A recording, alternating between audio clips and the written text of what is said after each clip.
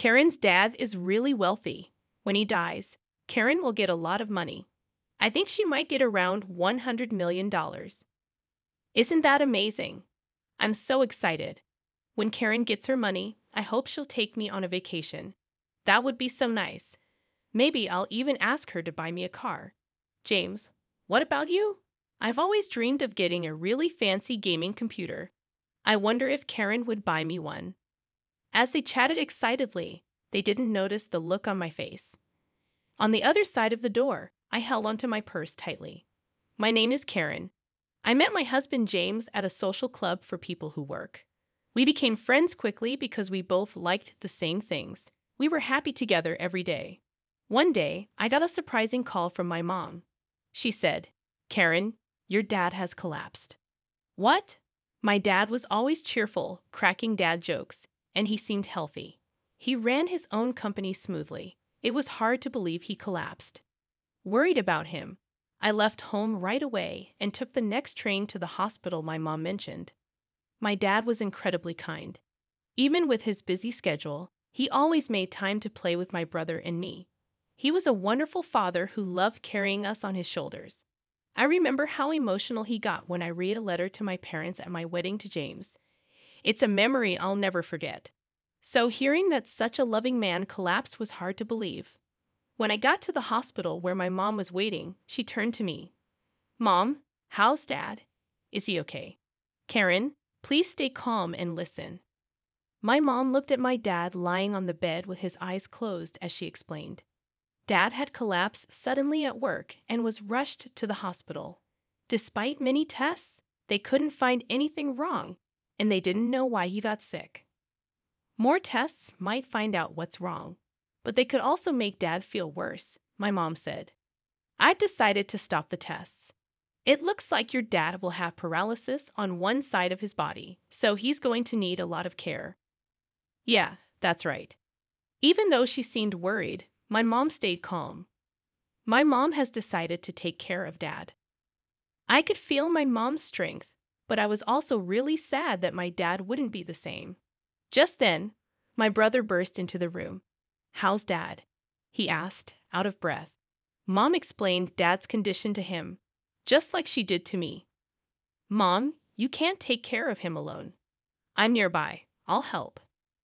"Thank you, but focus on your own life. You have your own family to take care of." My brother agreed, saying, "I understand." My brother got married before me and now has a 4-year-old daughter. I'm the one with more free time since I don't have kids yet, but it takes me an hour by train to get home. Even though I'm far away and it'll take time, I won't leave everything to you and Mom. If anything changes with Dad, tell me right away. "Karen, did you tell John you're here?" My brother suddenly asked, reminding me that I had left the house without letting John know. Seeing my worried expression, my brother said, "You should call him. John must be worried." So I hurried out of the hospital room to find a quiet spot to call him. When John answered, he asked, "Karen, where are you?" I was so worried. Hearing John's voice calmed me, but I couldn't hold back my tears as I explained that my dad had collapsed and needed care. John was shocked. "Your lively dad." But he spoke gently to comfort me. I felt grateful to have married him. When I told him I was coming home, he said softly, "I'll make dinner. Just be careful on your way home." It seemed Dad would stay in the hospital tonight. My mom and brother were also heading home, so I decided to go home too. When I got home, John had prepared my favorite meal. It must have been tough. "Have something you love to cheer up," he said, pulling out a chair for me. His kindness brought tears to my eyes. John usually stays calm, but he's incredibly caring when I'm feeling down, which always touches me. After thanking him for his comfort, I went to bed early that day. The next morning, feeling a bit better, I told John that I wanted to help take care of my dad sometimes, and he agreed happily. Also, it turned out that John had informed his parents about my dad's condition, and they offered to help with chores while I was away. I was surprised and grateful to receive such support from John's family to assist with my dad's care. When I called to thank them, John's mom chuckled and said, "Your dad is like family to us." You don't need to worry about a thing." When John's parents arrived at our house with smiles on their faces, asking how they could help with chores, I was surprised. They, like John, are usually calm and composed. Before I got married, I thought they were a bit distant, but maybe I misunderstood them. I kept thanking my husband James and my in-laws for their support and for taking care of my dad.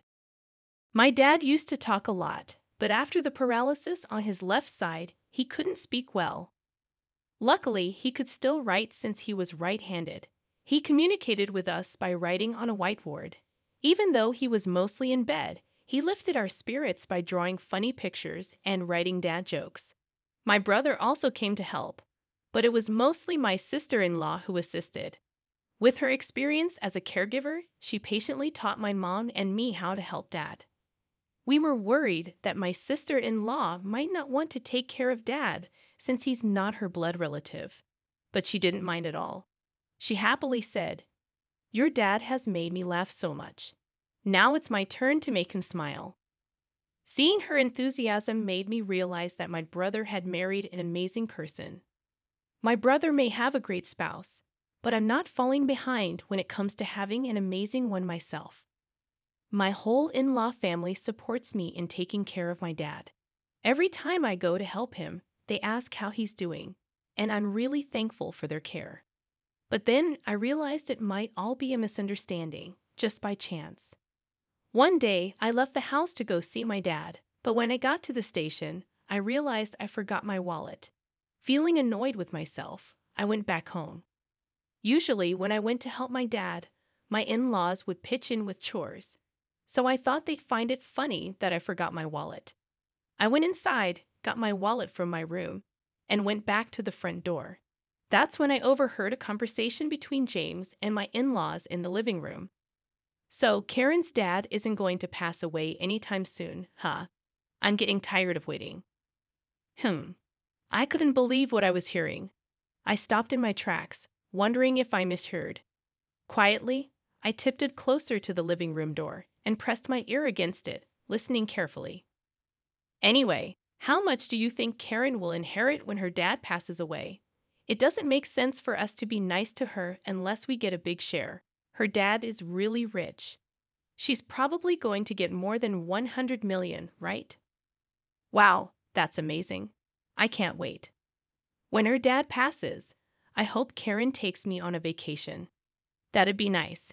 Maybe I'll ask her to buy me a car. "James, what do you want?" Their conversation filled the room with excitement. On my side of the door, they probably had no clue about the expression on my face. I gripped my wallet tightly, feeling a mix of anger, frustration, and sadness.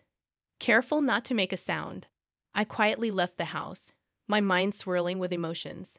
I headed straight to my parents' place. If I thought my in-laws were being unusually kind, now I realized it was all for the sake of money. My dad's inheritance was significant, but I couldn't bear the thought that my in-laws were eagerly waiting for his demise.